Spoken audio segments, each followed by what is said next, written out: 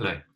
This talk is substitution attacks against message authentication and is joint work between myself and Bertram Poettering. So in this talk, I'm going to first give a high-level motivation as to where the notion of algorithm substitution attacks came from. Then I will talk about prior work on algorithm substitution attacks, looking at encryption as an example. And then I will move on to message authentication and our work. Okay, so the motivation really comes from the Edward Snowden revelations, which showed that there is a widespread mass surveillance of communications. That was done by the US and UK spy agencies, together with maybe a few others. And the good news from the Snowden revelations, from the point of view of cryptographers, is that hardness assumptions haven't been broken. So in particular, there is no, there's no evidence that there's some secret supercomputer that can break RSA or break any of the hardness assumptions that we assume that hold. But the bad news is that cryptography is being circumvented on a massive scale. So that might be through malware or through getting data and keys from corporations, planting backdoors in standards, or mass collection of metadata. So as an example, I'm going to talk about the Jupyter dual EC pseudo-random number generator, which was or is a dual elliptic curve deterministic PRNG, which is supposed to provide a source of random or random looking numbers. But built-in weaknesses with the choice of the elliptic curve points that parameterize the algorithm meant that it's possible to choose the points in such a way that to establish a backdoor, which was observed by Ferguson and Shumo in 2005 at a romp session at Crypto. And then later, the Edward Snowden revelations suggested that the NSA had influenced that design process.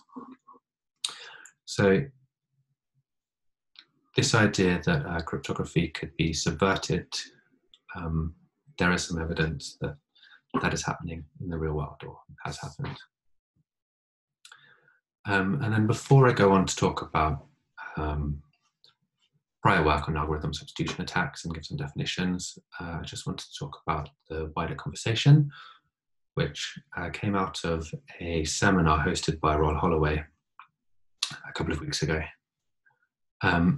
which really made me think slightly differently about, or question some of my assumptions around mass surveillance. So cryptographers, as we know, are very interested in mass surveillance. And I think this is my personal opinion, but thinking about mass surveillance feels kind of like as close to doing something political as you can as a cryptographer.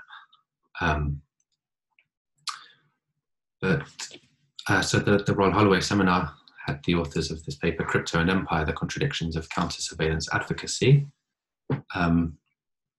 And as I understand their argument, it's that counter-surveillance needs to be repoliticized. So cryptographers thinking about very technical, kind of narrow questions means that we don't have to take a political position. We don't have to think about who is being surveyed or for what reasons, or what political forces or societal forces are going into that. We can just think about narrow technical questions. So I guess as an example, maybe after 9/11, there was a mass targeting of Muslims, and maybe kind of directly engaging with why Muslims as a group can be so easily targeted, or some of the prejudices that maybe we have as a society against some of the minorities that end up being persecuted or surveyed, or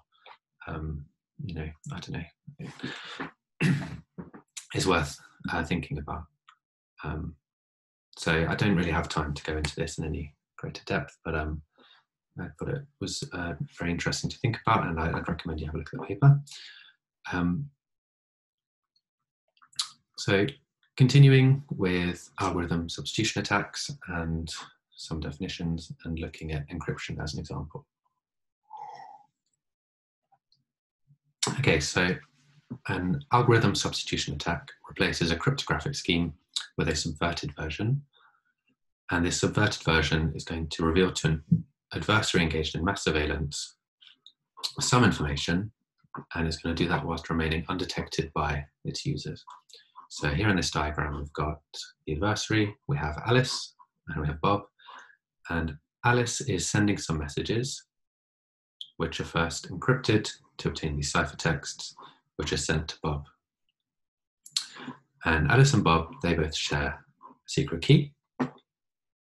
So Alice can encrypt using her secret key, and Bob can decrypt using the same secret key.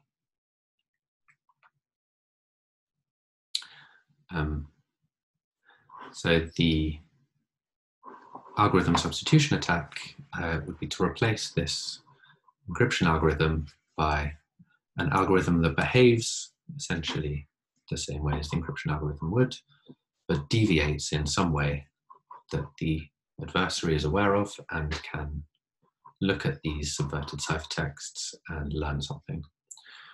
And the foundations of this idea was laid by Young and Young in a series of work they called kleptography. And post-Snowden, the term algorithm substitution attack was introduced by Bertram, Patterson, and Rogaway in 2014. And they showed how an algorithm substitution attack could be launched against encryption, and they gave some definitions. And their attack and definitions were improved on by Blurry, Yeager, and Kane. And in particular, their attack was stateless, where the Blurry, Patterson, and Rogaway attack had been stateful. And then later, the definitions that we used were critiqued by Gabriele, Bertram, and Poettering. And I think their key insight was that prior to this, so Bertram, Patterson, and Rogaway, they had insisted that the subverted algorithm is perfectly correct. But that doesn't necessarily need to hold. If the algorithm deviates very rarely, then it's very difficult to detect that. So in Gabriele, Bertram, and Poettering's work, there's this idea of a trigger message that an encryption algorithm could send. So it could just output the key like every once in 10 million ciphertexts or something, and that's effectively an algorithm substitution attack that you wouldn't be able to detect.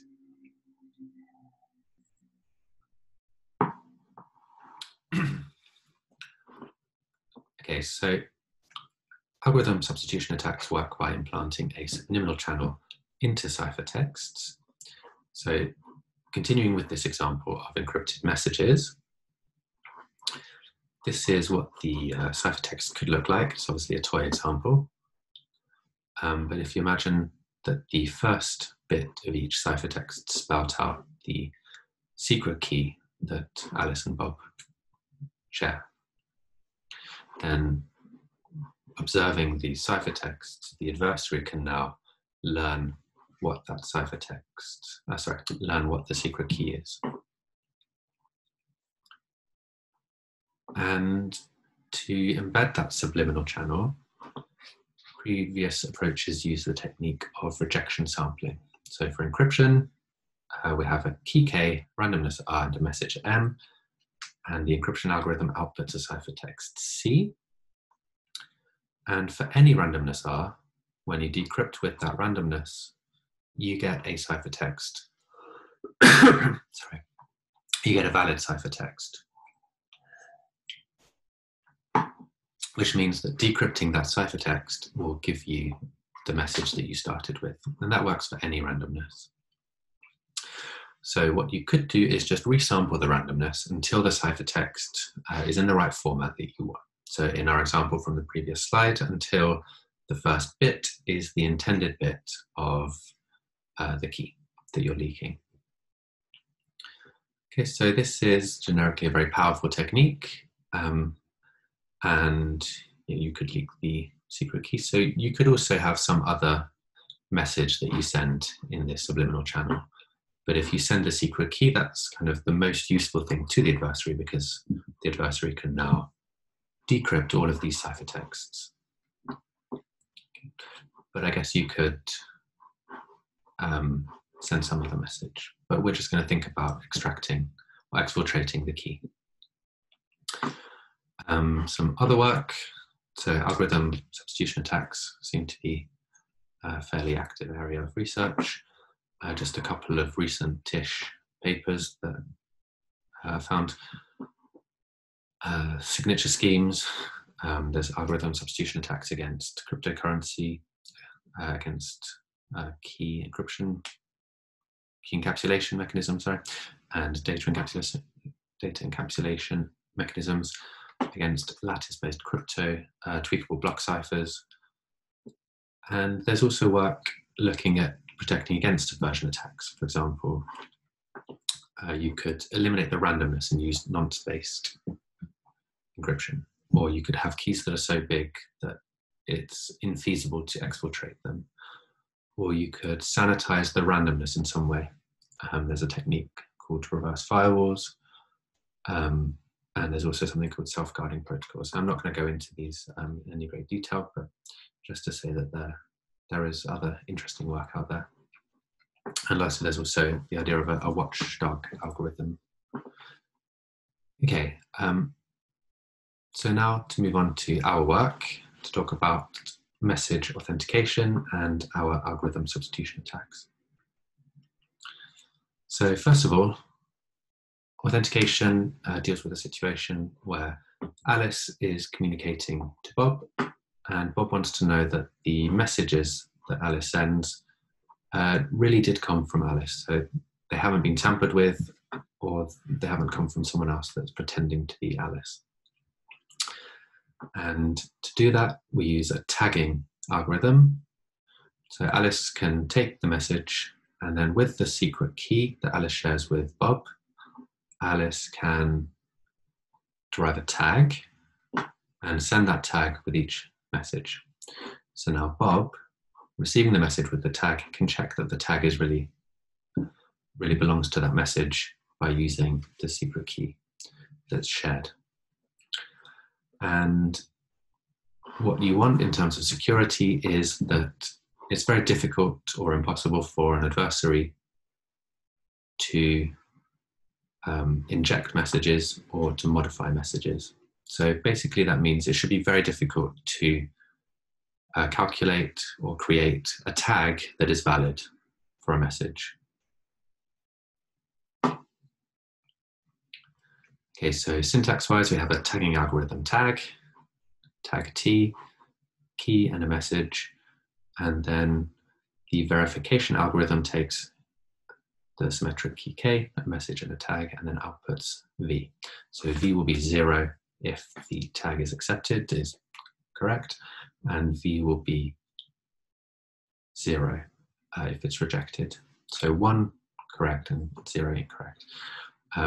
And then as a correctness property of a message authentication code scheme, we want that all tags should be correct. So if Alice generates a tag for a message, then that should verify. Okay, so in contrast to prior work, we look at subverting the receiver rather than the sender. And there's no reason why, when you have Alice and Bob who have a shared key, you could target Alice to leak that key, or you could target Bob, and there's no reason as to why you shouldn't target Bob.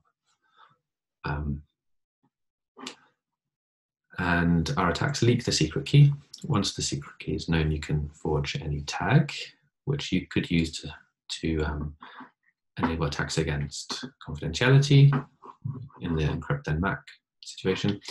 You could get users to accept compromised authenticated software updates, so you can force malware on users, or you could inject malicious packages. sorry, into secured communication streams to de-anonymize users. A more general attack, rather than trying to exfiltrate the secret key, you could exfiltrate arbitrary information, for example, the key for a different application or the internal state of a random number generator. Okay, so syntax-wise, for subversion, we're going to denote that with the subscript J. So you have a subverted verify algorithm. It needs to have the same syntax, so it still takes a key, a message, and a tag, and it outputs a 0 or a 1. And in diagrams, I've added some horns to Bob to say that Bob is now subverted. And the verification algorithm is subverted, and so are the outputs here, potentially. Okay, so earlier I gave a kind of intuitive definition of what unforgeability means. You can quantify that by means of a game where the algorithm gets access to a tagging oracle and a verification oracle. And then you want a similar notion for subversion. So this time you have an adversary that interacts with a subverted tagging and a subverted verification algorithm. And it's maybe worth saying that if you, for example, just output a tag that was the same as a message, then that would be very easy for an adversary to win some kind of unforgeability game, but it would also be very obvious to someone that's interacting with the algorithm that something has gone wrong. So you have some kind of basic correctness requirement, otherwise you will kind of have some trivial detectability. And that's another notion that you can make more formal. So for detectability, you have some detector that's going to interact with the subverted tagging or verification oracles, and needs to be able to work out whether it's interacting with a real or a subverted algorithm. So I guess intuitively, a good algorithm substitution attack from the point of view of an attacker would be very difficult to detect, but would be very effective at leaking the key. So that's another notion which we've formalized as key recovery. And the important thing to note here is that you stop once the adversary has a key which is equal to the user's key. But I'm not going to go into the full detail, but we have two different versions. We have a passive version with just an eavesdropping adversary, and an active version where an adversary can craft their own tags. Okay, so passive version. So what we do is we subvert the verification algorithm so that it rejects a sparse subset of valid message tag pairs. So it needs to be a sparse subset, because otherwise you have something that is kind of easily detectable.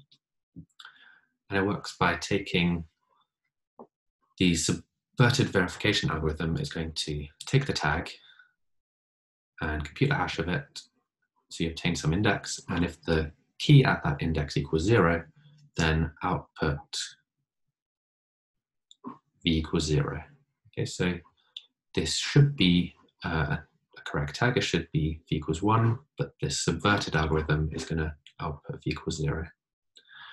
And the adversary can see this message and tag was sent by Alice. It should be accepted, but it's been rejected. So therefore, it now has learned one key bit. And we assume that the adversary can learn whether a tag is accepted or rejected. So maybe that happens at a lower application level, maybe a retransmission or something, but there'll be some way for the adversary to learn whether a tag has been accepted or rejected. Okay, so that's the attack, and it works fairly well. You have one bogus rejection per every second key bit on average to leak a whole key. And we can limit that bogus rejection rate even further with a parameter to make it less detectable. And what's happening here is that correctness is affected. So sometimes correct message tag pairs are rejected. And here's a nice graph to show the probability of a key being exfiltrated goes up nicely. So eventually, once you have enough message tag pairs that you've observed, you're able to completely recreate the key. Okay, and there's a second attack that we detail, an active attack. So this time we think about an adversary that is able to tweak these tags in some way, or inject their own perhaps, which is a slightly different setting. So traditionally in the mass surveillance setting, we think about an adversary that's just eavesdropping. But I think there's no real good reason as to why you can have an adversary that is active to some extent. Okay, so this time we take the verification algorithm and we subvert it so that it accepts a fraction of invalid tags. So there's a nice kind of complement there with the passive attack. And to do that, the adversary takes a message tag pair that it sees and intercepts. And it then, if the tag, so hash the tag and you get an index, if the key at that index equals to 0, then the adversary is going to replace the tag with an encrypted version of that tag, which I'm denoting P of T. So now the verification algorithm receives message with P of T. First, it will check whether the tag is authentic. So an authentic tag will still get accepted as it should. If it finds that this tag is not authentic, then it will check whether it's been encrypted in this special way by the attacker, the adversary.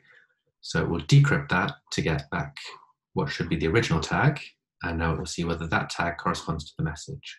So if so, then it will set v equals to 1, when really v should be equal to 0. Okay, and if this tag is not authentic, this p inverse of what it received, then it will output v equals 0 as it should. So there's only a special kind of set of message tag pairs that will bogusly be accepted.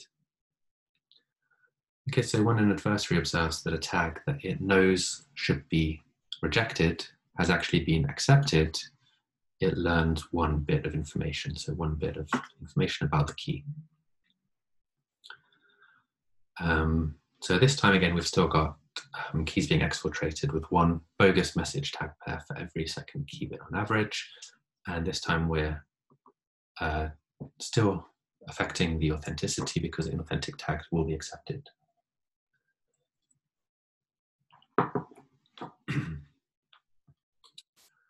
And there's a similarly nice graph.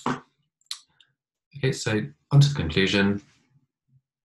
Our work, in contrast to prior work, attacks the receiver rather than the sender. And in the setting of symmetric cryptography, where both sender and receiver share a key, that's something that's quite reasonable to do because either the sender or the receiver, they both have the same key, so you could target either. And we present two attacks that show targeting the receiver can lead to successful algorithm substitution attacks, leaking the private key. And we do that in two variants, passive and active. And those are kind of suited to slightly different scenarios. So I think the high-level takeaway is that proofs of security don't necessarily mean so much when the adversary doesn't play the games that we anticipate.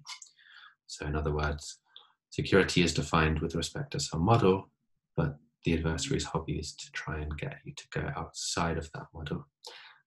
So I'm going to finish on everyone's favorite cryptography cartoon. And yeah, thank you very much.